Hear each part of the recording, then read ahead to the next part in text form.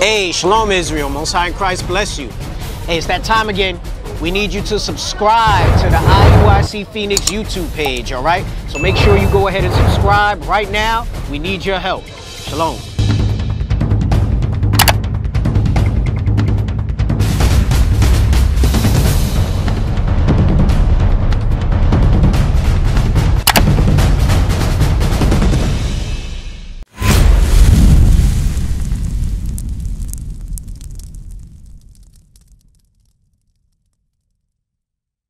So, man, I had so much thoughts from the Passover. And then, of course, leadership, we have meetings, we have discussions about things. And literally, it's about, if you think about it, taking over the world, right? Like how we get the kingdom back. And it's pretty intense. So my mind's been all over the place. My spirit's been all over the place. I'm going to focus. This is for everybody, but this is going to be for the men. All right, this is going to be for the men. All right, so the topic is called, Are You Ready for the Battle? Let's start at Numbers 31. My aim is to try to put this in perspective, maybe reinforce for brothers who see the vision, and for those who don't, maybe put in perspective what this is really about, because I think a lot of people think they know and they don't move in the right spirit. So we'll see. Numbers 31, and let's start at 1. The book of Numbers, chapter 31 and verse 1. And the Lord spake unto Moses, saying, Avenge the children of Israel of the Midianites. Afterward thou shalt be gathered unto thy people. And Moses spake unto the people, saying, Arm some of yourselves. He says, arm some of yourselves, all right?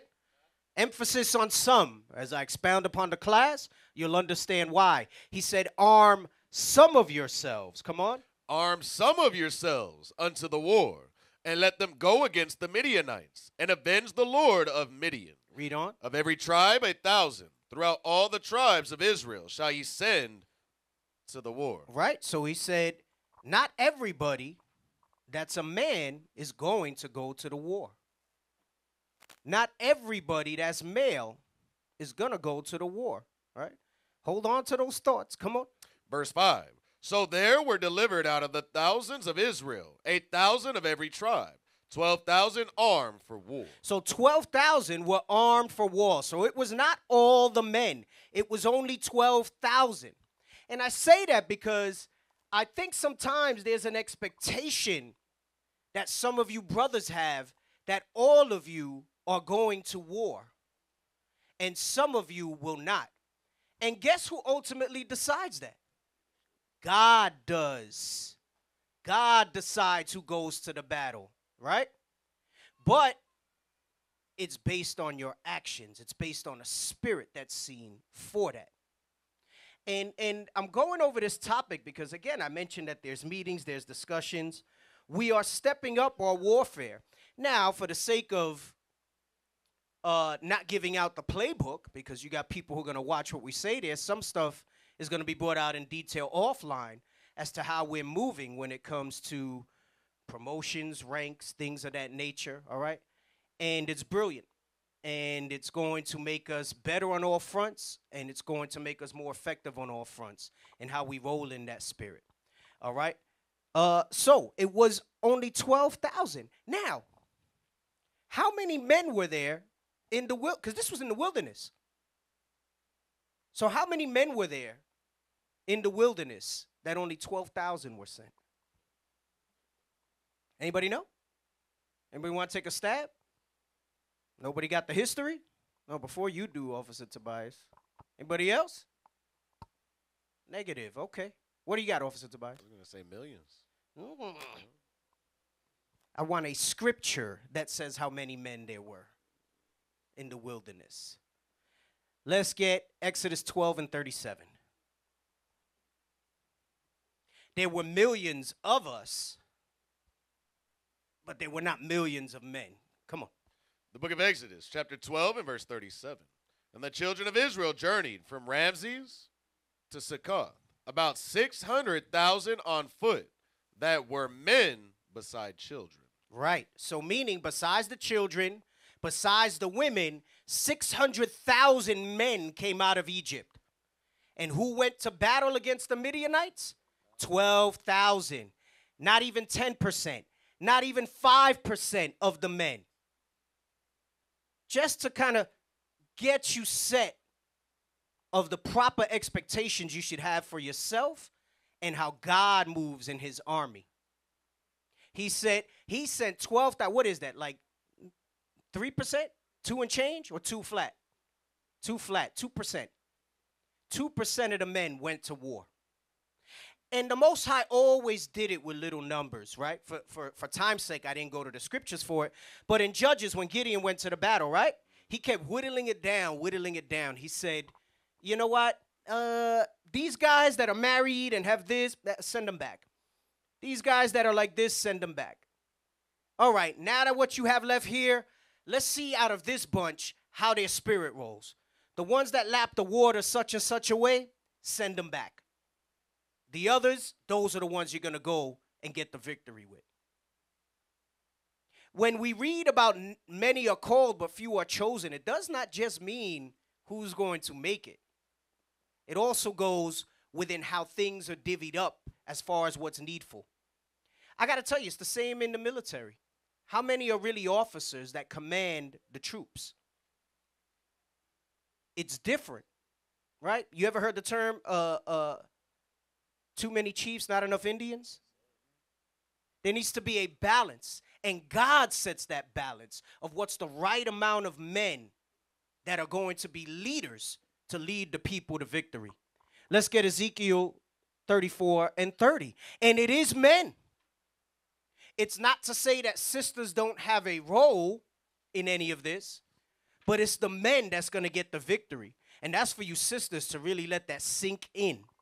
It's for the men that's going to bring forth the kingdom of heaven by setting the expectations and following the program that God has set forth.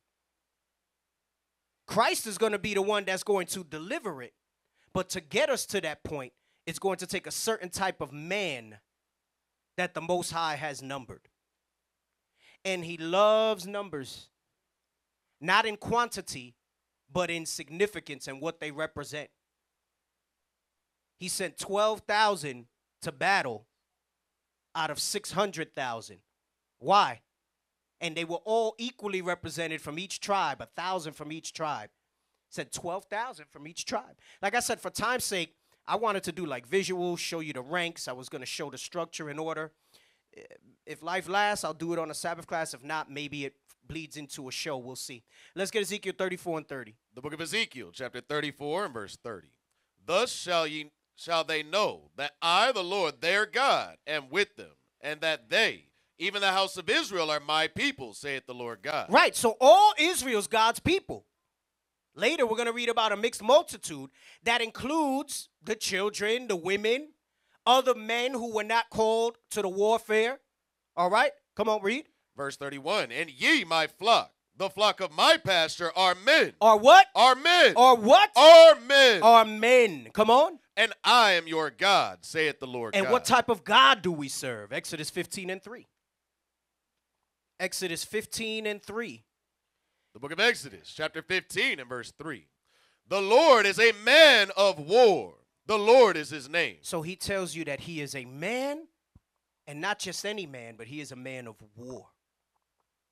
So to be godlike, we serve a God of war. For all you game heads, right? We serve a God of war.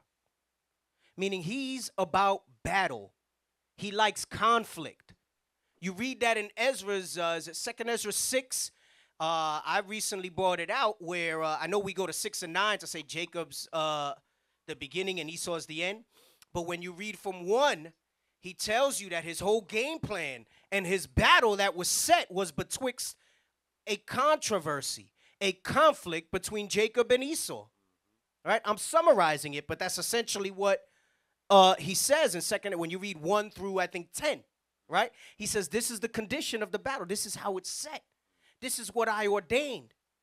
So anyway he moves, our mind in trying to have a Godhead mentality should be thinking war, should be thinking battle. And I emphasize that because it's a small number that are war-minded,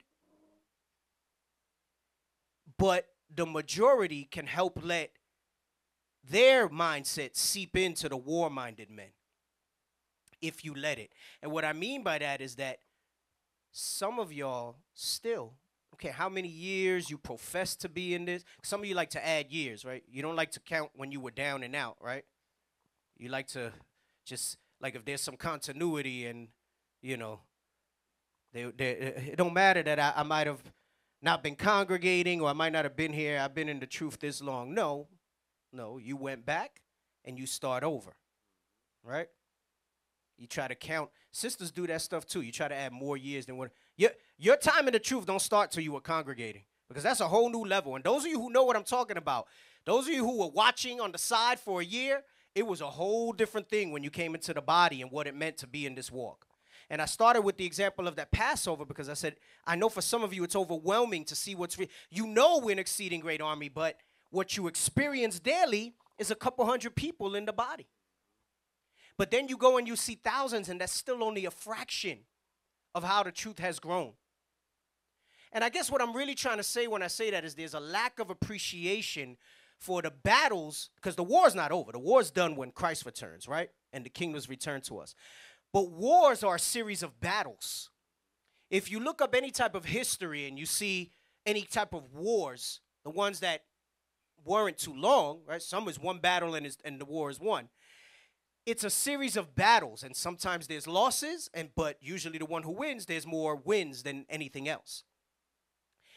And you came into this moving machine where dominance by God had already been established, where battles had already been won, where territory and ground had been gained, and you haven't seen it. So you came into something where there was government established, and not here when it was just war. And there's a lack of appreciation for what we're fighting for, because you've come into something where you can be on cruise control. You can blend in. You can be in the background. Not from God, but from everybody else. And then there's this sort of expectation of entitlement. Malachi did a class a while back about the entitlement mentality. I have some thoughts on that, but I said that was done too recently. I'm going to wait. That's in the list. It's in the topic list, right? Go a little more into that. But you have an entitlement mentality, brothers and sisters, of what your expectations are in this walk. And you forgot the spirituality behind it, of where God comes into play, is how he places the pieces where he wants. All right? Now, let's get Revelation 7:1. Dealing with, even in the kingdom, it's only a fraction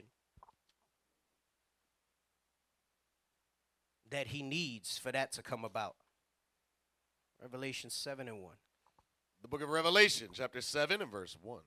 And after these things I saw 4 angels standing on the 4 corners of the earth, holding the 4 winds of the earth, that the wind should not blow on the earth, nor on the sea, nor on any tree. What are the 4 winds? Who can tell me what the 4 winds are?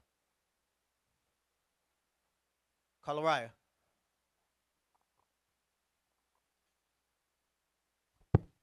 Shalom, Deke. Men, the 4 winds. What scripture would you prove for that? 2nd Esdras 12 and 5. 13 and 5. 13 Close. and 5. Fix your note in your Bible. 2nd Esdras 13. Hey, it's all right to have the note. It's a lot of scriptures. It's a lot of scriptures. 2nd Esdras 13 and 5. The book of 2nd Esdras, chapter 13 and verse 5. And after this I beheld, and lo, there was gathered together a multitude of men out of number. Meaning innumerable, come on. From the 4 winds of the heaven, to subdue the man that came out of the sea. So it's not just any men. Is the man that came out of the sea is talking about Christ, all right? This is a parable. There's a metaphor, a similitude of Christ. And it says this multitude of men is the armies of the earth, all right, of the kings and rulers of this present kingdom, all right? And when they see Christ and all the angels return, even in all the death and destruction and wailing of gnashing of teeth, they are still going to have it in them to fight back. You see this in their movies when they talk about, oh, they have hope. An alien invasion happens and they rise up to fight against it. They're dominated, but don't give up. Battle Los Angeles. Battle Los Angeles. And if you don't speak Spanish, it means the angels. Battle the angels. And what happened in that movie? If you ever saw it, I know it didn't do good in the movie theater, but they was getting their behind handed to them. And then somehow they find a way, right? Oh, there's a kink in their armor, but that's just their pomp, making them think that they can take the Most High down, right? But it ain't gonna go down that way. You saw it in Independence Day, right? And they were down and out. Not even their nukes worked, but then they figured out a way, right? Battleship. That was another one with your girl Rihanna, right? And they figured out a way, right? They always find a weakness, right? That's to comfort themselves. And it's also propaganda to set people to, look, all people, you're going to unite. All people are going to rise up against that, right? It's subtly that they show you that there's a threat from afar, and then they're going to try to come in together and be able to conquer it, right? We've gone over that on the show with Ronald Reagan and the space wars, right? He said, what if there was an enemy that would unite us all and we stopped fighting against each other? So it's going into that, all right? Those armies that would rise up, and he's saying, listen, those four winds are being held back, right? Read verse 1 again. The book of Revelation, chapter 7 and verse 1. And after these things I saw four angels standing on the four corners of the earth, holding the four winds of the earth, that the wind should not blow on the earth, nor on the sea, nor on any tree. Come on. And I saw another angel ascending from the east, having the seal of the living God. And he cried with a loud voice to the four angels, to whom it was given to hurt the earth and the sea. Right. So meaning they were in charge of when they would release these things, right? So meaning they think that these other nations have their own will. But remember, you read in Romans 9, it says he hardened Pharaoh's heart and he set him up only to be an example, right? He's in control of all of that. You read in Job how in your sleep he programs them. That's not just us. He does that to all his creation. Now, what is the seal of the living God? What is the seal of the living God? Greg. Oh, I'm sorry. Joseph. You're good. Joseph, go ahead. Isaiah 8 and 16. Let's get it and read that. Come on. The book of Isaiah, chapter 8 and verse 16. Bind up the testimony, seal the law among my disciples. Right. Bind up the testimony. So now, break that down for me, Joseph. What is the testimony?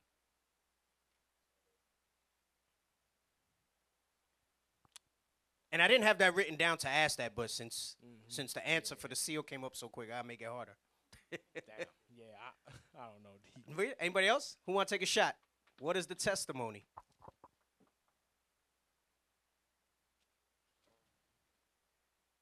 Nobody? All right. So what's the law? Can somebody at least give me that one? And then I'll give you the testimony. And I want the one in Revelation. Give me Revelation 14:12, and then there's another one. Let me get it. Which says the spirit of prophecy is Christ. I think that's what it is. Revelation. Yeah, that's it. That's it. You want 14 and 12 first? Give me 14 and 12 first. The book of Revelation, chapter 14 and verse 12. Here is the patience of the saints. Here are they that keep the commandments of God. Right, so they're sealed with the laws. Come on. And the faith of Jesus. And the testimony is the faith of Jesus. That he's a black Messiah that came only for the Israelites, right? And he's going to give the kingdom of heaven on earth to us, to the Israelites only, all right? Let me get Revelation 19 and 10. Come on. The book of Revelation, chapter 19 and verse 10. And I fell at his feet to worship him. And he said unto me, see, thou do it not. I am thy fellow servant and of thy brethren that have the testimony of Jesus. He says he have the testimony of Jesus. Now, mind you, that was an angel, right, that he saw? You brothers that were up at the table, we spoke about that in Tobit, right, about the angel, and he called him his brother, right? Y'all, those who don't know, it's all right. It's too much. You can't chew it, all right? That's for those who know, all right? Go ahead. That's why he said, I'm your brethren. Why is an angel telling him that? You brothers that were here that day know. Go ahead, come on. Worship God. For the testimony of Jesus is the spirit of prophecy. For the testimony of Jesus is the spirit of prophecy. You want to get good at prophecy? You want to be able to understand those things? You cannot just preach the law. You must be able to preach the proper understanding of Christ, the proper testimony of Christ, and that'll open up your understanding. All right, let's go back now. Revelations 7 and 2 again. The book of Revelation, chapter 7 and verse 2. And I saw another angel ascending from the east, having the seal of the living God. And he cried with a loud voice to the 4 angels, to whom it was given to hurt the earth and the sea, saying, hurt not the earth, neither the sea. Hold on, stop. So, the seal. Something else I wanted to say about the seal. You have to understand something. It's not just us being sealed with the testimony and with the laws. The Bible is not for all people to know. Even though it's written plainly and it's put out there, it's not for all people to know. Even amongst repenting Israel, some cannot receive its full breath. This goes back to what I was saying. Some of you don't realize what you're in. You're a casual believer and you don't know it. You've exchanged Christianity for this. You've exchanged church for this. And I'm not talking about just the ones that don't do anything and are on the side. Some of you that are even involved, your mind and your spirit is not in the right place. You move in a way that you want to maintain the state of this world. You don't see what at risk. And you are the ones that'll have that spirit of Peter when he said, no, I won't deny you. And then when that day comes that you're tried, you will deny all of this to save your own skin. You will turn in, you will turn out whoever you need to make it. And not because necessarily you might inherently be evil. You might be, remember, in every great house, there's vessels for honor and dishonor. But you didn't build yourself the way you needed to. You didn't get your mind in the right spirit.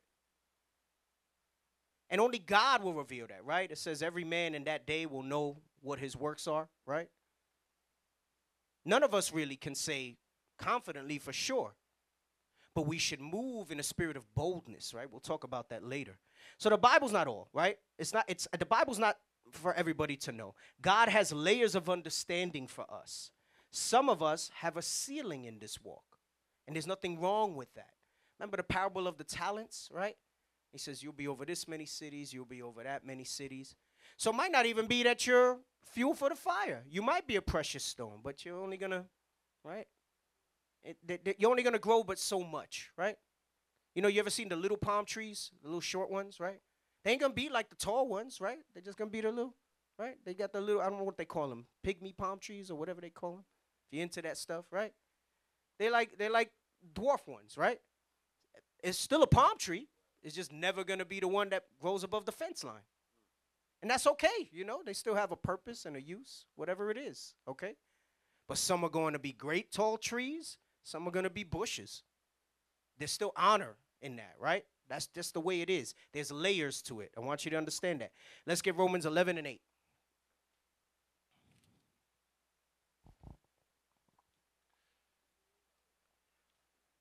Romans 11 and 8.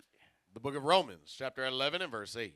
According as it is written, God hath given them the spirit of slumber, eyes that they should not see, and ears that they should not hear, unto this day. Meaning, that's why I said what I said. The Bible, even amongst repenting Israelites, some of you, and that's right, because if you're repenting, that means you got some understanding. But some things, your eyes are closed to it. Some things he's not going to open up. You understand? That's the ceiling that I'm talking about. It says, even unto this day, some cannot grasp the full breadth of what we're in and what the scriptures say. Gosh, damn, I forgot to put it in. There's another scripture in Revelations. I was trying to look for it. I can't remember exactly where it is. Where it talks about, like, I'm paraphrasing it, like they were the only ones able to receive it. Do you know what I'm talking about? I don't know if it deals with the ones that are not defiled by women. See, that's what I'm saying. This is a version of a class. Another version may come out of it, all right, on the same topic. Let me go to Isaiah 29 and 11. Don't worry about looking at the one in Revelation. It just popped in my head now. When I was rewriting my notes, I was supposed to add it, and I didn't. The book of Isaiah, chapter 29 and verse 11. And the vision of all is become unto you as the words of a book that is sealed. Right, so the Bible is a book that is sealed. So that's why I say it's not for all to know. And we just read in Romans 11 that even unto this day, who is God talking to through through Paul in Romans 11. Israelites. I know a lot of times we use that and we talk about Christianity, and it's true. But remember, the book is directed to us primarily. So there's multiple applications of these scriptures and how we use them. Paul's talking to the Israelites, the diaspora in Rome. And he's telling you, even unto this day, some of you still can't get it. God has put the spirit of deep sleep upon you. Now, there's things that you can do for God to open that up in you, but you won't do it. Right? You won't humble yourself before the hand of the Most High. You won't apply Proverbs 3 and 5, trusting in him with all your heart. You still, where's the spirituality and how things move and how you expect them to be? Read Isaiah 29 again. The book of Isaiah, chapter 29 and verse 11. And the vision of all has become unto you as the words of a book. The vision of all, the beginning, end, and midst of times is in this book. Come on. That is sealed, which men deliver to one that is learned. Meaning, you go to somebody that knows they're Israel, that knows that they got to wear fringes, keep the Sabbath and everything else. Come on. And they'll say what? Saying, read this, I pray thee. And he saith, I cannot, for it is sealed. Because it has not been opened up to you in the way that it is for others. And that's okay. Because it says, he who have small understanding, right, but is able to apply these scriptures, has strong faith, will be greater than somebody that does. I don't want to misconstrue this to say that it's all about knowledge, because people can fake knowledge, right? You can have the Precepticons, right, that they can just drop, oh, I know scripture after scripture after scripture, right? But by actions are we weighed. And that's what God looks at, and that's what God sees. Yeah, does it help if you're a good speaker and you're able to pull those things? Sure, but that's not everybody's gift.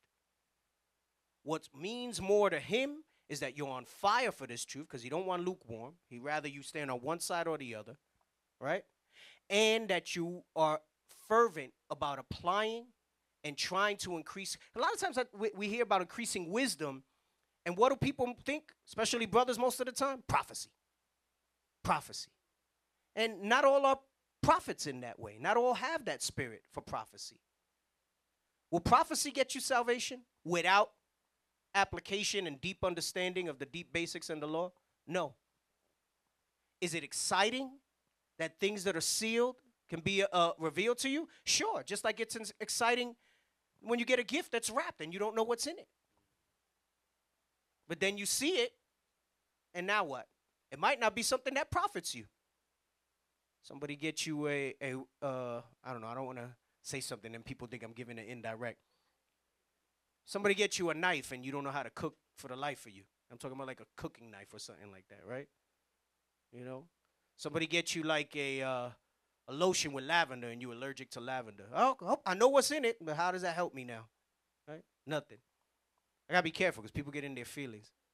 I'm like, damn, did I get him that and you didn't like it? No. All right, I'm just throwing something out there.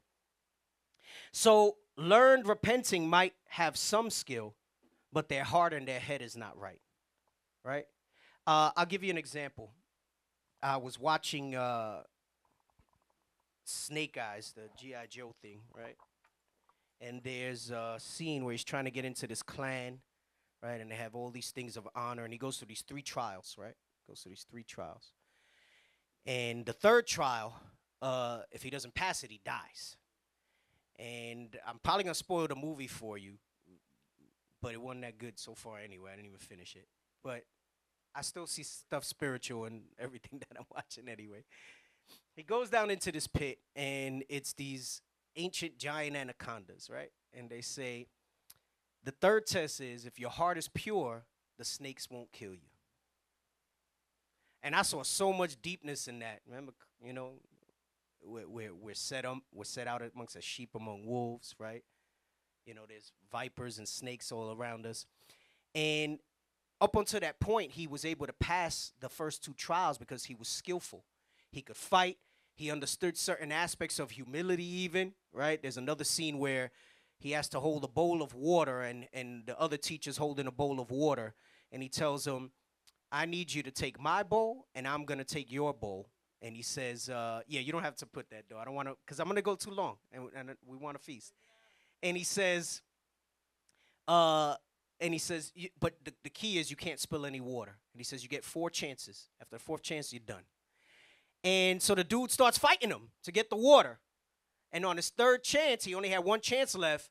He starts thinking of some lessons that his friend had told him. And I'm looking at this as scripture. And this goes where I say it's not just where I say some people may have some skill. They might even be able to learn some humility, but they can't progress because ultimately, I'm going to go back to the part with the anacondas. He realized that he never thought to try to exchange the bowl with the guy. He went to fight him right away. Right? So he stops and he talks to himself. He remembers some lessons he got, and he says, you know, master, whatever, he says, I would like to offer you my bowl in exchange for yours. And that ended the test. And meanwhile, he was fighting, right? The whole time trying to fight, which is an impossible thing to, how are you going to fight, which is contact, and not spill the water? So then he gets to that 3rd test. That's what I'm saying. He had some skill, but his heart was not pure. So the snakes was about to kill him. I'm not going to tell you what happened, so you can still, if you want to watch it. And the snakes was about to kill him, right? And because his heart wasn't pure. So some of y'all, you know, you'll get to a certain point. Remember I said you'll have that ceiling. But you are not right. And you can't let yourself get right. So you don't let God work his perfect work. You don't let him establish and settle you. And you're not able to progress because your heart's not pure. Let's get Psalms 111 and 10. If I would have started earlier, I would have let you play videos and all that stuff, but I can't. Good job, though. Y'all were fast with that. They wanted to show the clips. Psalms 111 and 10. The book of Psalms, chapter 111 and verse 10. Now, don't go. It's really not that. It's okay. It's good fighting. People are going to go watch it. That's me. I see something spiritual and everything. You're going to go watch the movie and try to see something spiritual rack in your brain, and you won't even enjoy it for what it is. It's a popcorn flick, right? There's just a lot of fighting. Psalm 111 and 10. And not even real fighting. It's like the type where you don't get touched. Psalm 111 and 10. The book of Psalms, chapter 111, verse 10.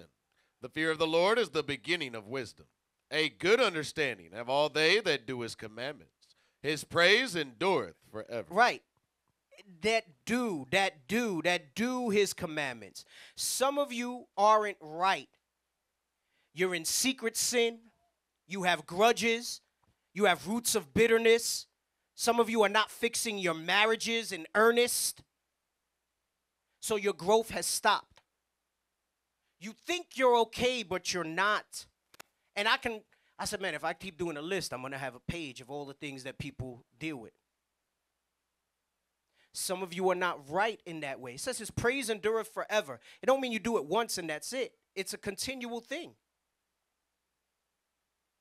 And he wants to open up more to you. He wants to give you more understanding. He wants to activate more gifts in you. I think I was supposed to put a note about that too, and I didn't. I was going to go into talking about leaders. And not everybody's leaders. Not everybody has a certain skill set. Because, and I used to think that anybody can be cultivated into something. But now, as I've grown in this truth and what I understand in the scriptures, in Jeremiah, where he says, before I formed you, I foreknew you. He sowed you with everything that he was going to have you for this lifetime before he put you in that womb. The Bible magnifies and brings that out if you let it. Some of you are the square peg, and you'll never be the round peg. You know what I'm talking about? With the shapes, and you put the shapes in the hole, right? But you don't do enough of the self-examination, of the proper cultivating to see where you fit. And there's no amount of, right, because the world teaches you could be whatever you want to be. Even if you're a man, you could be a woman, right? To that extreme, right? Or vice versa. And there's nothing wrong with that, right?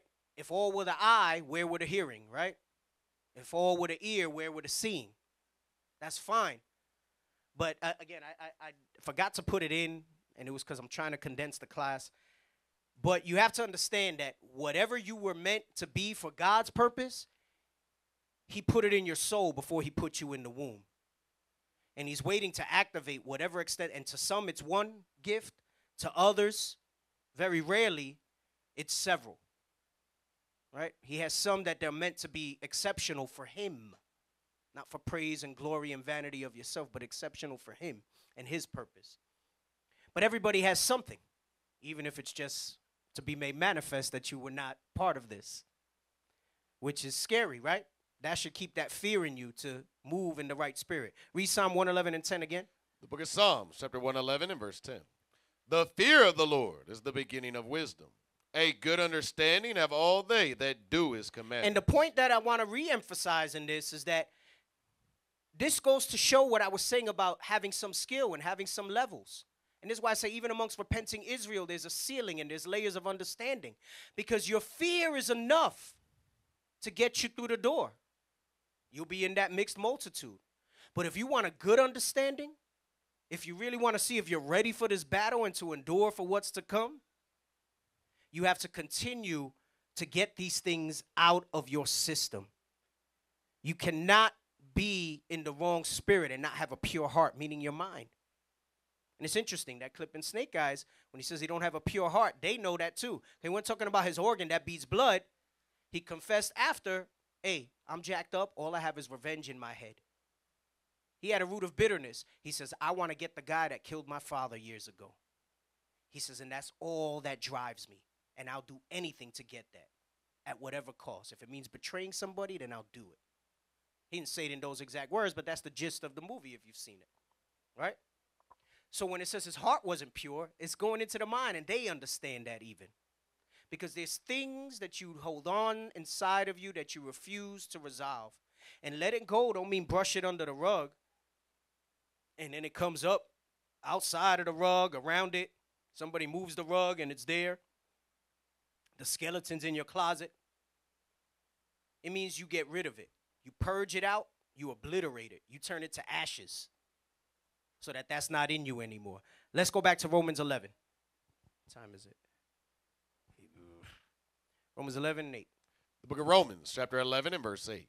According as it is written, God hath given them the spirit of slumber, eyes that they should not see, and ears that they should not hear. Come on. Unto this day. And David said, let their table be made a snare, and a trap, and a stumbling block, and a recompense unto them. Right. He's saying the table is this Bible. So he's telling you that this own Bible, to those whose heart ain't right, whose mind ain't right, whose spirit isn't right, he says this Bible will become a stumbling block to you. Read on. Verse 10, let their eyes be darkened. And he says, because it's a stumbling block to you, now you're not going to be able to have this full breadth of understanding come out to you. Come on.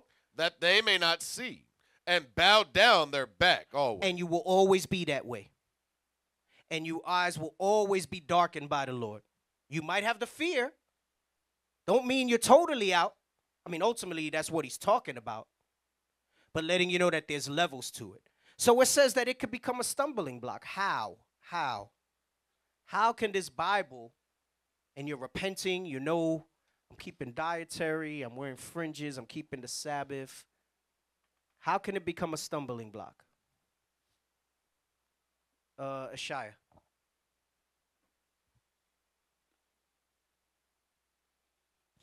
I'm trying to think of the scripture. I just got an answer, but not a scripture. Well, I want both, but let me hear what you got. Right. As the train moves on, the train is moving at 1,000 miles per hour. You are still at 5 miles per hour, 10 miles an hour. You're stagnant. You're deflecting, which is deceptive. Now, scripture, I don't have one off the bat. I didn't process that right Okay. away. Well, I like your analogy. It doesn't really take it all the way home. Anybody else want to give a shot before I move on? Sam.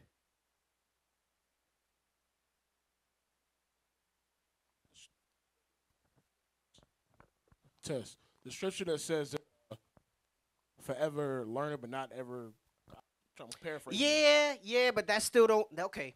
All right. I'm going to give it to you for the sake of time. And bear with me as I explain it. Ecclesiastes 7, and let me get 16.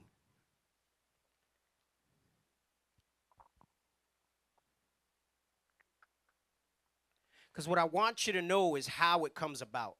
The stuff that you're saying is kind of the after. But before you get to that point, there's ways that you can identify it. Come on. The book of Ecclesiastes, chapter 7 and verse 16. Be not righteous over much, neither make thyself overwise. Why shouldest thou destroy thyself? Right, so there's a lot of confusion when it comes to this scripture, right? You say, oh, you're being over righteous, you're being over righteous. I'm going to explain what that means when that is being said, all right? So it says, be not righteous over much, right? Neither make thyself over wise. Why shouldest thou destroy of thyself? Well, very simply, actually, before I give you the answer, who wants to explain those verses? Anybody? Bueller? Anybody know what I'm talking about when I say that? Go ahead, Issachar. All right, I'm trying to find the scripture real quick. To sum it up, I can't find the precept. But try to explain the verse to me. It goes into correction, where you can't take correction. No one can tell you about yourself, so you can better yourself. Yeah, that's basic, though. That's part of it. You're not wrong. Go ahead, Officer Isaac. Are those prescription, or are you just styling? Yeah? Okay. You know, clothing and stuff has spirits on it, right? Yes, sir. All right. Just saying, like if they're not prescription, you know. It's definitely I prescription. know a lot of brothers that have gotten trouble They reading glasses. when they step their glasses game up. They put some sort of spirit on them. You know, brothers do the shades. It's prescription. Go ahead. Yes, sir. It's going into focusing on things that's not pertaining to your salvation, like the thing he quoted, ever learning, but not ever learning, but never coming to the truth. No. Focus. All Okay, right. understood. Jump to verse 20. I'm gonna tell you what it means. Oh, Tobias got it? No, but now I said verse 20. So now jump to verse 20. I was going to go to something else, but No. You could go a lot of places, but I'm trying to get to the point. yes, sir. Go to verse 20, same chapter. The book of Ecclesiastes, chapter 7 and verse 20. For there is not a just man upon earth that doeth good and sinneth not. Some of y'all put yourself in the frame of mind that you're on point, and you stop checking yourself. Some of you are so focused on wanting to point out other people's faults. And that's not the same as Leviticus 5 and 1.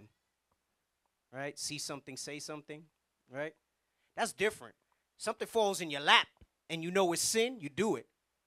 That's not even your position. That's for the judges to do that. You know, there's another scripture that says, don't rest judgment. That's not for you to sit there and try to find fault in people. Now, if the fault is evident, then sure, you got to say something. But some of you think you're so on point. This is what it means to be over righteous, that you forgot to look at yourself. Your fly's undone. You got a booger hanging out your nose. You didn't pluck that chin hair, sister. You missed one. You understand what I'm saying? So you're so confident that you're right that you forgot verse 20. Read it again. The book of That's Ecclesiastes. why it says don't be over wise, because then you're going to destroy yourself. Come on. Chapter 7 and verse 20.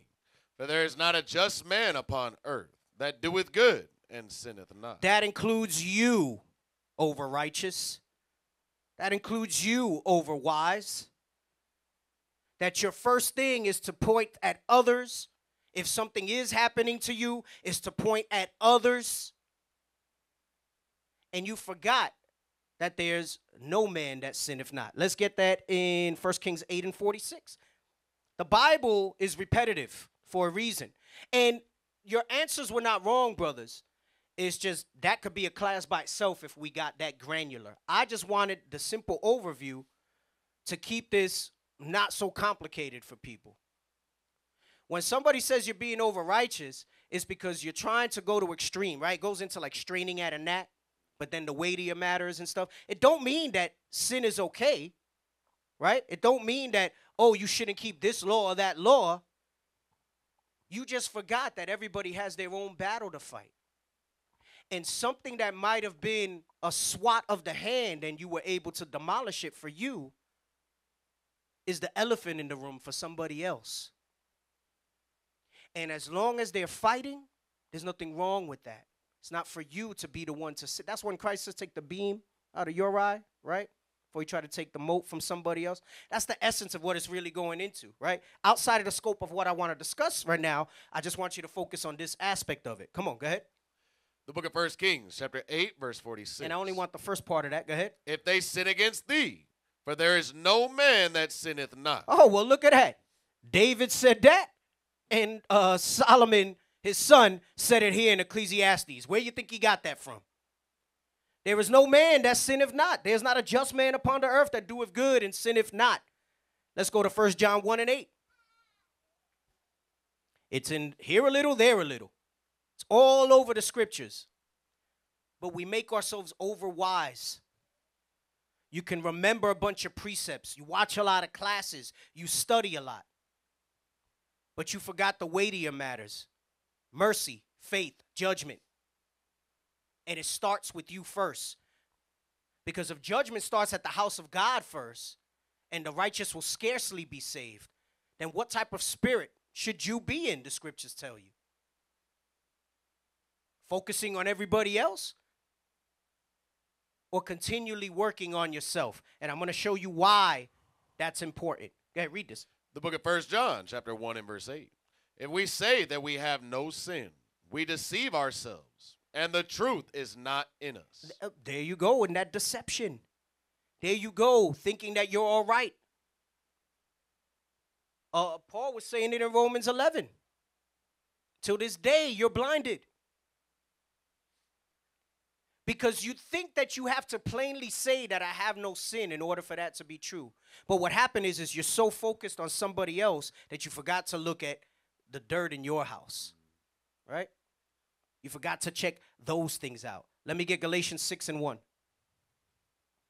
It's another one that's misapplied. Everybody gets all touchy-feely, Christian-y about this. I'm going to drag that brother or sister to the finish line. No, they need to feel shame for their sin. Because that's where godly sorrow comes forth. That'll then bring forth fruit, meet for repentance. You want to be pitiful upon everybody when they're in the midst of something. No, I'm going to curse you out. I'm going to make you feel like crap for what you did until you've overcome it. How you going to let me overcome it if you keep calling it? Have you overcome it? No. So I'm going to keep calling it. You a liar, you're a liar. I will call you a liar till you're a liar no more. You're a thief, you're a thief. I will call you a thief till you're a thief no more. Because I got to remind you. Because you'll think that if everything's chummy and everything's good, that everybody else forgot. So how it goes down. Right. You porn brothers. Every chance I get, I'm on y'all. Because I want you to feel shameful about it so that you can stop doing it. Don't worry. Don't get nervous. Somebody's looking at me like I'm going to say your name. I'm not going to embarrass you in front of the sisters. I might embarrass you later in front of some of the brothers, though. Go ahead. The book of Galatians, chapter 6 and verse 1.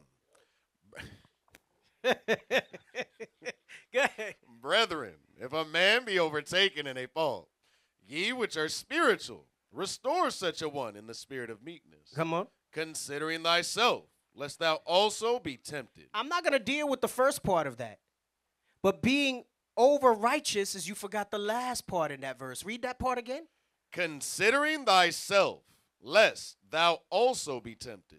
This is what I mean when I says you stand there in such boldness, like you think you're on point. You say you have no sin.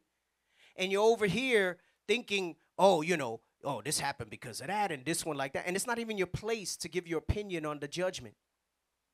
I did a class on Monday Night Law about that, I think. I don't think we were recording Monday Night Laws. I might revisit it and expound upon it. But about judgment. We have it up about judgment. And I went into speaking about resting judgment. Right? We forget the consideration of ourselves. You think you have no sin. You think you have no fault. So how can you restore somebody else in the spirit of meekness when you haven't considered yourself? Your heart ain't right. You're not moving in the right spirit. Let's get John 8 and 1. We're going to read 1 through 11. Christ gave it the best way, the best example. The book of St. John, chapter 8 and verse 1. Jesus went unto the Mount of Olives, and early in the morning he came again into the temple, and all the people came unto him. And he sat down and taught them. And the scribes and Pharisees brought unto him a woman taken in adultery. And when they had set her in the midst, they say unto him, Master, this woman was taken in adultery in the very act. I mean, we saw her. We walked in and caught her. Come on. Verse 5. Now Moses in the law commanded us that such should be stoned. But what sayest thou? This they said, tempting him, that they might have to accuse him. But Jesus stooped down, and with his finger wrote on the ground as though he heard them not. Now, he writes on the ground twice in this, right? And I know a lot of times people are like, what did he write? What did he write? There's nothing definitive. We've been told that he was writing their sins, right? There's nothing we can say to. That's kind of what most of us in leadership go with, right? You know, he does it twice, so I'm thinking maybe he started writing laws of sins. You know how, like, we'll be in a class and we'll talk about a sin, and some of you are like, damn, does he know I did that? And I don't know a damn thing. I don't know what the hell you did. I ain't like that. I can't imagine having sight like that, dealing with that level of stuff, right? You know, so I like to think he started writing laws, right? Right? Maybe about bitterness, maybe some of them in the midst of adultery, maybe, right? Go ahead, come on. Verse 7. So when they continued asking him, he lifted up himself and said unto them, He that is without sin among you, let him cast the first stone at her. And again he stooped down and wrote on the ground. So for me, I envisioned this, that first he wrote some laws, and then he started writing names next to those. No, I said, I'm not going to put your name to embarrass you porno brothers. He actually wrote the name down, right? Go ahead. Verse 9. And they which heard it, being convicted by their own conscience, went out one by one, beginning at the eldest, even unto the last. And Jesus was left alone, and the woman standing in the midst. This is the consider yourself. This is the over righteous. They were ready to put that sister to death, and they did not consider how easy it is for each of us to fall into sin, because we're reading Ecclesiastes 7 and 20. And you become overwise because you swear you got all the precepts for everything. Listen, you could have the best gun collection in your house, but don't know how to handle the kick, the recoil, how to sight your weapon, in what applications, what weapon is more appropriate and not. See how more nuanced it is? I've said this before, knowledge is not power. Knowledge applied is power. And some of you have so much knowledge, you don't have an appreciation for the power that it is and how to control it, how to wield it properly, how to move in the right spirit. And it starts with yourself, because you get yourself hurt. And that's what was going to happen in this situation. Go ahead, come on, read on. Verse 9. And they which heard it, being convicted by their own conscience, went out one by one, beginning at the eldest, even unto the last. And Jesus was left alone, and the woman standing in the midst. When Jesus, Damn, not a one of them could stand there and say that they could condemn that sister. Not a one, showing you the proof of what we read in Kings and what we read in 1 John and what we read in Ecclesiastes 7 and 20. Go ahead, come on. Verse 10. When Jesus had lifted up himself and saw none but the woman, he said unto her, Woman, where are those thine accusers? Have no man condemned thee? She said, No man, Lord. And Jesus said unto her, Neither do I condemn thee. Go and sin no more. Right, and that's to consider yourself, to know that, right? Okay, yeah, you can get forgiven of those things, but don't do them anymore. Put that stuff away from you, all right? Put that stuff away from you. Let's get 1 Peter 5 and 8. And I haven't changed the subject. I'm taking a long way around, but 1 Peter 5 and 8. The book of 1 Peter, chapter 5 and verse 8. Be sober, be vigilant, because your adversary, the devil, as a roaring lion, walketh about seeking whom he may devour. Right, so this basically summarizes why. Remember, we started in Ecclesiastes 7:16 about don't be overwise. It says you'll destroy thyself. Don't be overrighteous. Because Galatians 6 talking about consider thyself, understanding that there's no man that sinneth not. Not a one of us is just in the earth. It says you have to understand and be, this is why you have to always be sober. And that sobriety has so much that goes into that. Just having that pure heart, right? Be sober, be vigilant. Read on. Be sober, be vigilant, because your adversary, the devil, is Wait. I thought be vigilant was I got to be vigilant looking out for everybody else's issues. He didn't say their adversary. Be vigilant because their adversary, the devil, he said he's your adversary. He's your adversary. He's your adversary. He's my adversary. So we all must be sober. We all must be vigilant. Come on. Because your adversary, the devil, as a roaring lion, walketh about, seeking whom he may devour. And you ever watch those nature shows? You see the lions as they creep, right? And they start spotting from deep who's the weak link. And they say, all right, yeah, you know, this one right here, all right. Okay, but I'm going to wait. And they'll wait patient. They'll inch up. They'll wait patient. Because you think it's going to happen all at once. And it don't happen that way sometimes.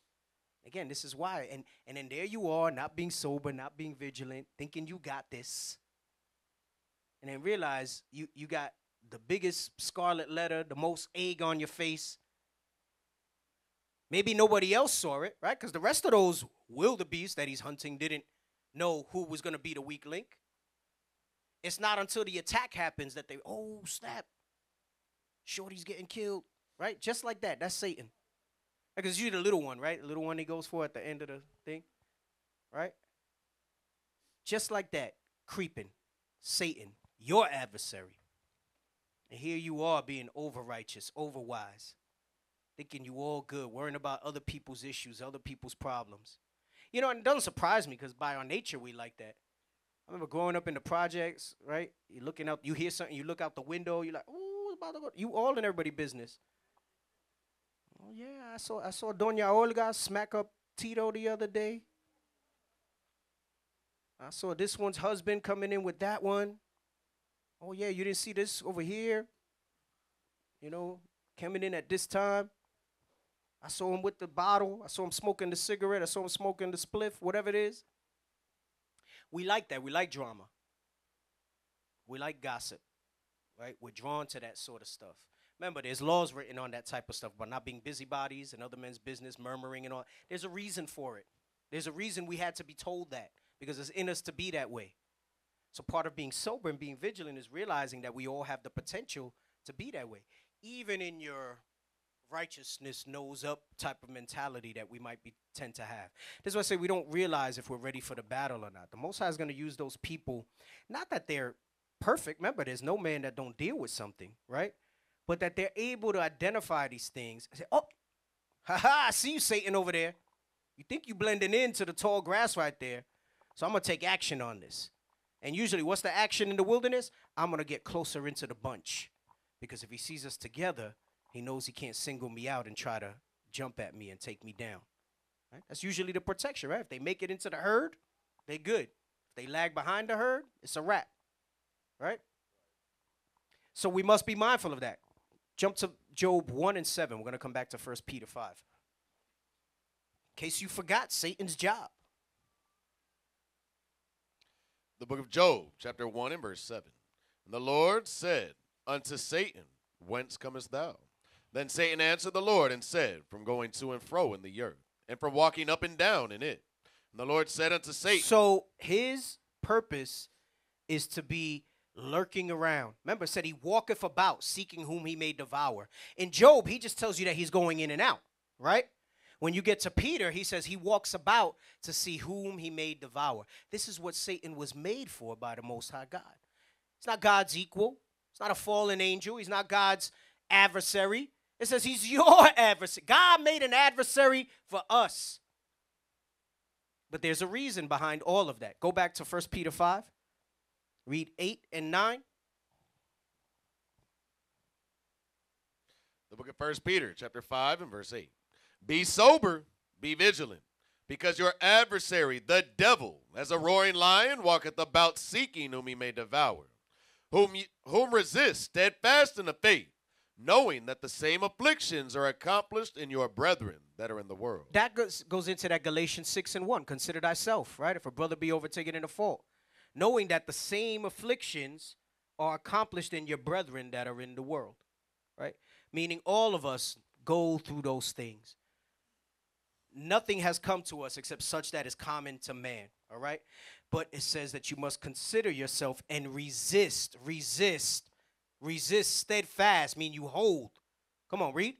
Verse 10, but the God of all grace, who hath called us unto his eternal glory by Christ Jesus, after that ye have suffered a while, make you perfect, establish, strengthen, settle you. And he says, after you've suffered a while, he'll make you perfect, establish you, strengthen, and settle you. How does he make us perfect and settle us? Let's get Sirach 2 and 5.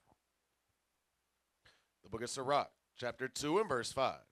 For gold is tried in the fire, and acceptable men in the furnace of adversity. Right. So a lot of times y'all think, damn, I can't find an apartment. I'm going through trials. Damn, I lost my job. I'm going through trials. I can't pay my car note. I'm going through trials. That's called life, brothers and sisters. That's called life, and that's the way Esau has set it up, the haves and have-nots. That's not a trial. There's 3 trials we deal with. Congregational, yourself, and your marriage. That's it. And within those, you would expand upon them, just like the 10, right? Or a summation of all the laws. Within those 3, that's it. The stuff you're dealing with at your job, that's not a trial. That's called life when you're not in rulership. You have to realize the trials that you deal with. Read that verse again. The book of Sirach, chapter 2 and verse 5. For gold is tried in the fire, and acceptable men in the furnace of adversity. Believe in him, and he will help thee. Jump to verse 1. I'm sorry. Verse 1. My son, if thou come to serve the Lord, prepare thy soul for temptation. Don't be over righteous. Don't be over wise. Be sober. Be vigilant. Because a lot of times we hear that, prepare your soul for temptation. What does that mean? Everything that we've just brought out. Come on. Verse 2. Set thy heart aright. There we go again, talking about your heart, your mind. It says you got to set it aright. Come on. And constantly endure. And stand steadfast. Resist steadfast. Come on. And make not haste in time of trouble. And when the time of trouble comes, meaning that you stand on these scriptures. You don't make haste when things happen. Come on. Cleave unto him and depart not away, that thou mayest be increased at thy last end.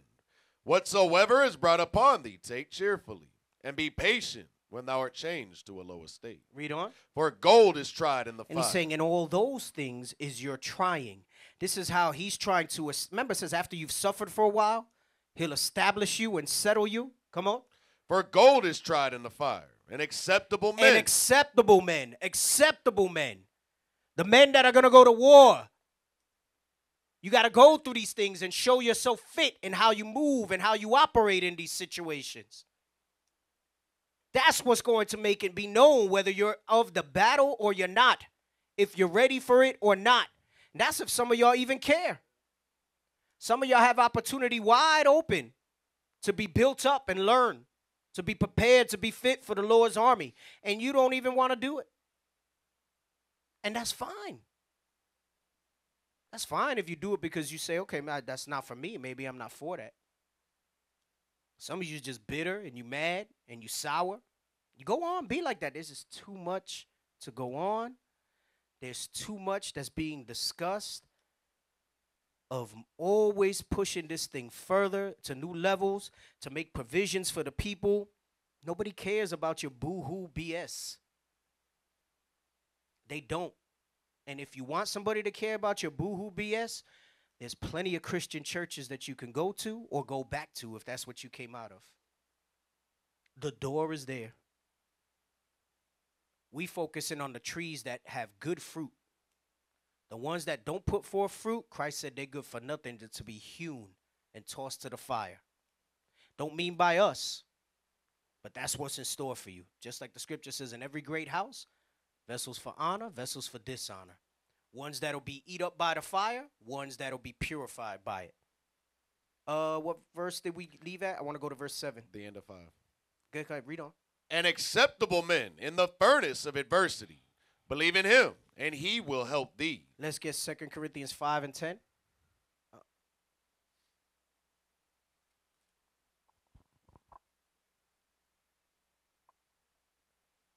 book of 2 Corinthians, chapter 5, and verse 10. For we must all appear before the judgment seat of Christ. This is why you must remember and realize what we read in Ecclesiastes 7 and 20, that there's no man that sinneth not. Why you must consider yourself. Why you should not be over righteous and over wise in your own conceit. Because we all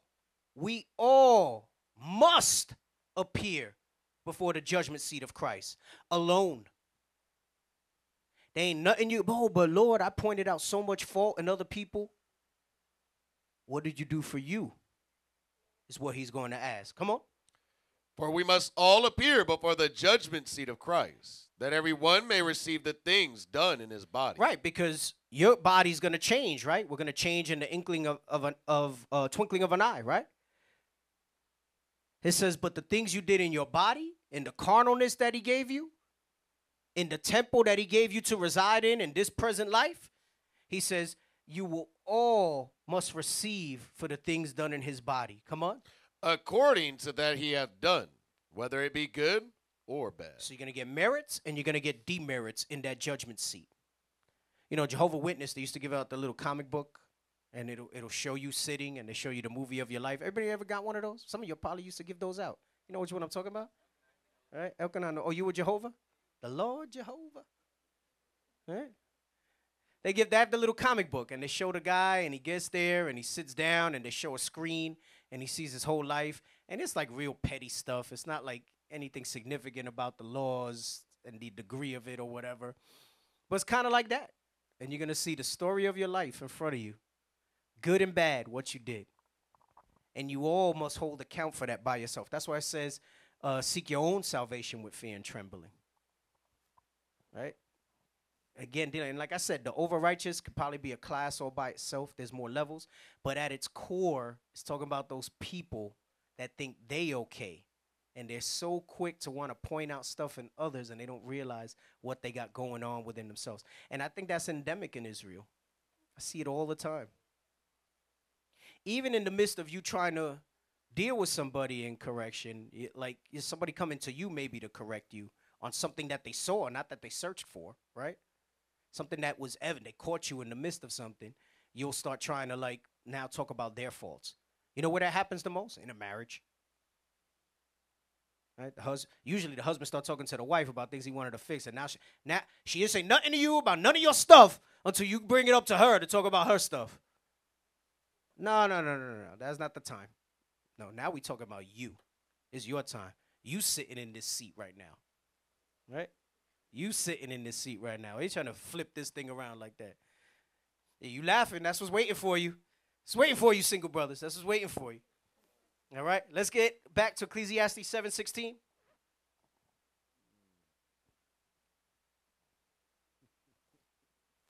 I'm probably going to try to cut this short so I don't keep you. I'm going to miss the essence of what I wanted to bring out if I do that. But The book of Ecclesiastes, chapter 7 and verse 16. Be not righteous over much, neither make thyself overwise. Why shouldest thou destroy thyself? right, so you think you have it all figured out, and then you focus on looking out at others, right? So much that you forget where you lack and you fail to fix it. Let's get, I'm going to skip that one. Let's go back to Revelation 7 and 1. Revelation 7 and 1. The book of Revelation, chapter 7 and verse 1. And after these things I saw 4 angels standing on the 4 corners of the earth, holding the 4 winds of the earth, that the wind should not blow on the earth, nor on the sea, nor on any tree. And I saw another angel ascending from the east, having the seal of the living God. And he cried with a loud voice to the 4 angels, to whom it was given to hurt the earth and the sea, saying, Hurt not the earth, neither the sea nor the trees, till we have sealed the servants of our God in their foreheads. And I heard the number of them which were sealed. And there were sealed 144,000 of all tribes of the children of Israel. So notice it says the number of them which were sealed. Remember, we started all the way back in the beginning with Numbers, talking about the number of them. We went to Exodus to see the number of them, right? And now you get to the end, and he says the number of them which were sealed, right? Come on. Verse 5, of the tribe of Judah, there were sealed 12,000. Of the tribe of Reuben were sealed 12,000. The tribe of Gad were sealed 12,000. Of the tribe of Asher were sealed 12,000. Of the tribe of Nephthalim were sealed 12,000. Of the tribe of Manasseh were sealed 12,000. Of the tribe of Simeon were sealed 12,000. Of the tribe of Levi were sealed 12,000. Of the tribe of Issachar were sealed 12,000. Of the tribe of Zebulun were sealed 12,000. Of the tribe of Joseph were sealed 12,000. Of the tribe of Benjamin were sealed 12,000. And these were men. These were men. Let's get Revelation 21:3. We already read Ezekiel 34:31. The book of Revelation, chapter 21, and verse 3. And I heard a great voice out of heaven, saying, Behold, the tabernacle of God is with men, and he will dwell with them, and they shall be his people. Men. He will dwell with them. He will dwell with men. Go ahead, finish up. And they shall be his people, and God himself shall be with them and be their God. And God will be our God. So this is men, and they're all men for rulership and war. For rulership and war. Because those 12,000 got work to do from each tribe. Okay, you want to show some of those pictures? You know that AI art is crazy, right? It's the mindset we got to have for this stuff. We think them 12,000 going to be soft, mamby-pamby, yellow makes me sad. You think you're a warrior, but you're not. Everybody got a plan until they get punched in the mouth. People talk strong until they get, right? That's why you see fights and people, damn, why did they freeze and they didn't hit back? Because they never been punched in the mouth before. They didn't know what it felt like, so they didn't know how to react. So many can talk so bold and strong. Got it. What else you got? I know you were showing more men of war. Okay, you can show them up as I'm still going through it for the sake of time. All right. So these were men of war. So even in the beginning, when we came out of Egypt, what happened when we came out of Egypt? We forgot all the laws and the customs, right? So the regiving of the law was done to us. And then what happened? In our repentance, we then went to war. In the end, he's going to have a number. That's for war. And guess what is symbolic in what we do now? Each of us, when we come out of this world, spiritually Egypt, spiritually Sodom, we repent. And then what needs to happen? War. War. Not a physical war, but war nonetheless. All right? Read verse 9. I'm going to try to skip through some of this. The book of Revelation, chapter 21, and verse 9. And there came unto me one of the seven angels, which had 7 vials full of the 7 last plagues. No, Revelation 7 and 9? Oh, 7 and 9. Sorry. Sorry about that. The book of Revelation, chapter 7, and verse 9. After this I beheld, and lo, a great multitude which no man could number, of all nations and kindreds, and people and tongues. Give me some quick scriptures for people that say it says all nations. Anybody? James 1 and 1. What else? What else? What else? 2 and 42. Yep. Anything else? You can do Amos 9 and 9. You can do Matthew 19, 27 and 28. All right, we're not going to read them for the sake of time. Genesis 32, 9 and 12. Genesis 48 and 19. All right? So all of those go through various things about we would be a multitude of nations, all that stuff like that. All right? Go ahead, finish that verse. After this I beheld, and lo, a great multitude which no man could number, of all nations and kindreds and people and tongues, stood before the throne and before the Lamb, clothed with white robes and palms in their hands, and cried with a loud voice, saying, Salvation to our God, which sitteth upon the throne, and unto the Lamb. And all the angels stood round about the throne, and about the elders. No, that was it. The white robes is going into not clothing, but not being in. Remember how it said in the judgment seat, what you did in your body? Okay? Your spiritual body. Remember, I can't remember exactly where in the New Testament talks about there's terrestrial and celestial, right? Letting you know that there's a difference, right? There's some other precepts for it, but again, that's not for now. All right, I'm going to try to, man, I really want to get every scripture in. I'm going to try to jump to it because I want to get to my essence of this. Let's get Ephesians 6 and 10. Ephesians 6 and 10. Try to see where I can jump to consolidate this. It's all right. Sometimes this happens, and then I get to do it like maybe for a Sabbath class, and then I can expand on it. Like I said, the show I've been wanting to move into some of the stuff about building the brothers up. So we'll see how that goes. Ephesians 6 and start at 10. We're going to read all the way to 20. So you can read 10 through 12. You can read it kind of quick. The book of Ephesians, chapter 6 and verse 10. Finally, my brethren, be strong in the Lord and in the power of his might. Why? Come on. Put on the whole armor of God, that ye may be able to stand against the wiles of the devil. Right, you resist, hold steadfast, all right? We must put on the whole armor. Come on. For we wrestle not against flesh and blood, but against principalities, against powers, against the rulers of darkness of this world, against spiritual wickedness in high places. The point is, I wanted to build to it a little more to give you more examples. This walk is about war. And even if you're not going to be the soldier in the war, you have to understand that in your support capacity, it's about war. When you go back to Numbers 31, if you read all the way down to verse 9, it says that when they won, the Israelites, they took the women and the children of the Midianites captive. Meaning that that's what warfare is like. So sisters, you might not see yourself and even maybe fully, because women are built different. Maybe you can understand the mission to a point, but you're not going to feel the war like we do. But understand that if we're not going to lose the war, we understand that it's a fixed fight. But if we lose battle, it's not just the men that get jacked up. The women and the children are spoils of war. So you got skin in the game, sisters, even if you're not boots on the ground like the men are. Y'all at risk of not having a hedge over you. That's the results of losing the battle. The women and the children, and you know how the heathen going to roll when it comes to the women and children. And just look at it physically, you know, but let's just look at it spiritually. Look at the condition of our people to this day because of them having the rule over us. The strong, independent black woman, what has that done for our people? What has that done to our children? All you got to do is just go on TikTok, Instagram, Facebook. That's not Israel focused, and just look in general of what's out there. Turn on the TV, look at the news, look at the rappers, look at the celebrities. You see the results of those battles we've lost. So it's time for us to gain that back. It's war that we're a part of. And that spiritual wickedness in high places, that's the Jewish establishment. That's the Sodom agenda. That's the Willie Lynch, the deconstruction of our people to keep us apart. Scripture says, from whence come wars? From fightings amongst ourselves. It's high time that stuff stops and we all get our mind in the right mindset. Whether you're going to be a support position or you're going to be out there on the front lines. But all of it is needful and all of it is necessary for the battle.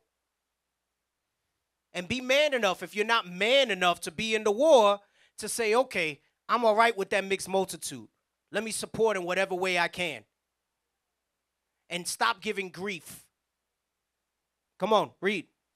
Verse 13, wherefore take unto you the whole armor of God, that ye may be able to withstand in the evil day, and having done all to stand. Armor is for warfare. Armor is for warfare and nothing else. Come on. Stand therefore, having your loins girt about with truth, and having on the breastplate of righteousness, and your feet shod with the preparation of the gospel of peace. You see how many layers there is to be fully armored in this? Not everybody's going to be able to. And guess what?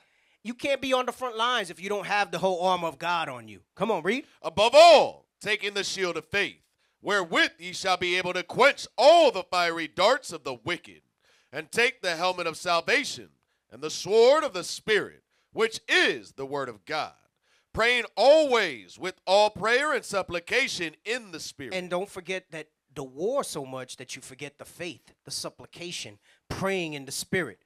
Some brothers get so focused on the battle, they forget the other matters. Come on.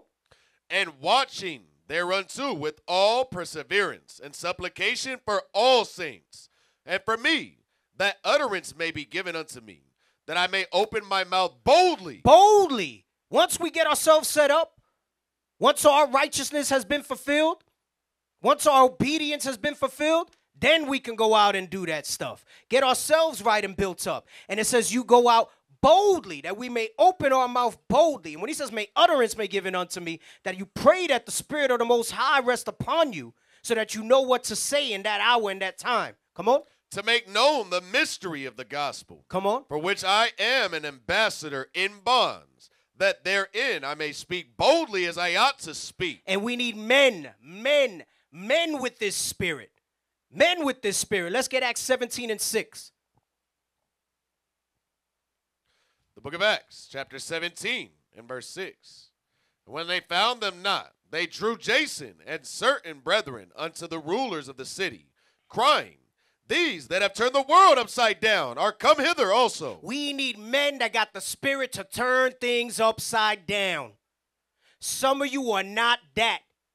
You cannot be the brother to build another brother up, and you don't got the spirit to turn things upside down. To be bold, to speak boldly, to be an ambassador in bonds. That this is your purpose, that this is your life. So I said, so many of you want to maintain the state of this world and how you move and operate. And you think that that's going to be enough. You know what? Don't worry. Just don't get in the way. Stay out the damn way. And let the men that are going to be about this, that have the spirit to turn things upside down. Some of you want to go out, I want to preach, I want to teach. You ain't got the spirit to turn things upside down. And it don't mean that you're screaming and shouting in the street. These people that are going to have passion and fire for their people, not just to try to show out.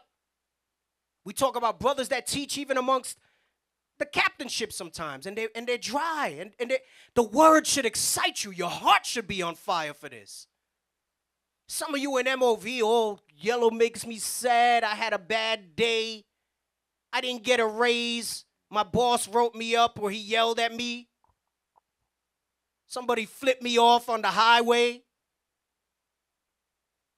Focus all that. Be in bond so that you can be an ambassador for the Most High in Christ and have the spirit to turn things upside down. Let's get Hebrews 13:7.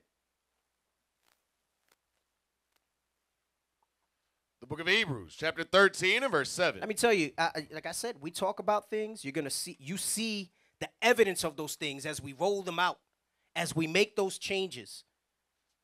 We're not just all there shits and giggles, right? When we get together, the conversation is always about what we're going to do next. What do we see? Not just the next move as to how we're going to spread the word, how we're going to make ourselves stronger, how we're going to build and develop the men. So I said, just stay out the way. Just stay out the way. Don't worry. God in due time will see if you're going to endure in this or not. But just be quiet and stay out the way, or man up and get yourself ready for the battle and show it. We need brothers with this mindset. Come on. The book of Hebrews, chapter 13, verse 7. Remember them which have the rule over you, who have spoken unto you the word of God. Some of you, again, in that over-righteousness, you can't even... These brothers are over you in the spirit. When you were in that circle and you didn't know a damn... Once upon a time, you didn't know nothing. And then once you know a little something, your head gets so big that now these guys ain't nothing to you. And I know that goes all the way up to the top. And I don't really care what you think about me, what you care about me. If you're sincere, then great. I appreciate it. You think anything negative, whatever, you murmur, and go ahead. You saw what happened to them that murmured against Moses. And I'm surely not saying I'm Moses.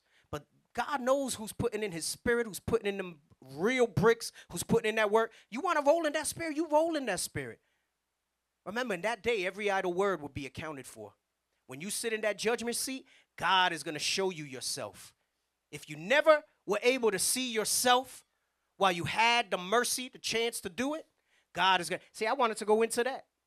Mercy's not fulfilled to that day that you get that judgment.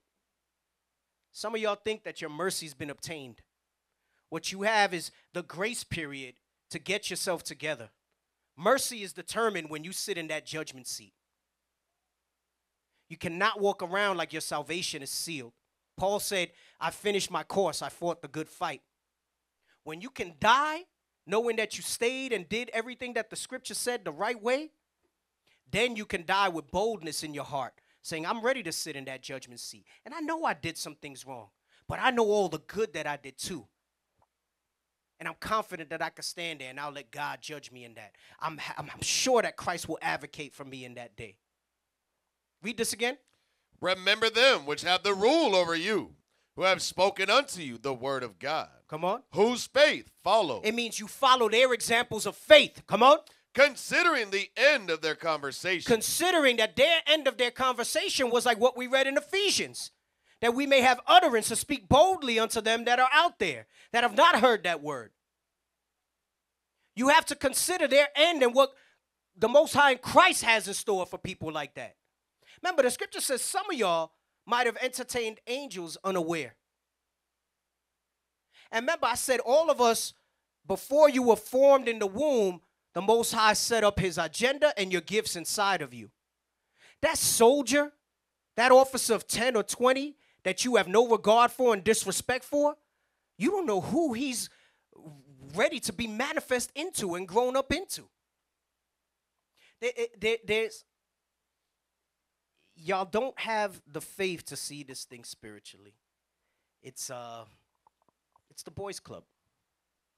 It's the girls' club. It's the Boy Scouts. It's the Girl Scouts. You're like the people that go to the gym to make friends and not really work out and change yourself. You know what I'm talking about. Some of you are those people that go to the gym and just talk. I go to the gym. Don't even look at me. I'm here to work out. I'm not here to make friends. Put my music on. I keep my eyes down because I'm there to build myself. Some of y'all, you're here to make friends. Some of you are here to find a husband or a wife. Some of you are here because, maybe you felt, okay, the Christian church, I kind of liked the culture and everything. I just knew that I didn't want to worship a white Jesus, but here I could get black Christ and still get all the other social aspect of what I'm doing. Whatever it is, you got to work that thing out. And we need people who are going to be here that want to be about this battle. All right, that want to be about that. I had like another page and a half at least to go through. I'm going to cut it there. I'm just telling y'all, I came out of this Passover, and if you didn't come out of that ready to have boots on the ground, to build yourself up, to move forward, I'm talking about you brothers that are fit for the battle, and those that aren't, at least come out of it with the zeal to know that you're in the right place, and there's no, man, how do you go to take something from scratch like this? I say you can't appreciate it. You can't appreciate walking in and not have, you have too much now. You have too much now to fully understand where we've come, and not for ourselves, to pat ourselves in our back, but to see the evidence of what the scripture said would always happen, and to see that momentum build, and to see that exceeding great army stand up. That should put something inside of you that just changes your whole mindset. Don't just let this be another Passover that goes by.